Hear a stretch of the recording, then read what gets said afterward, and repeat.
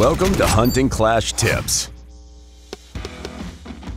Hunters and huntresses may partake in events, various thematic activities, such as holiday celebrations or the release of a new animal or location. Whatever you want, you name it, we have an event for it. So, how do events work? These special activities may last for a few days. Tapping the Events button will open a list of the ones you may participate in, along with information about your progress and how much time there is still left. Events differ from one another, therefore players at different levels can have access to different events. Tasks within each event are often divided into tabs, which can be active or inactive depending on the date, time, and player score. Points gathered during a given event are added up to determine the final reward. To check available rewards, just tap on the chests as you reach each threshold.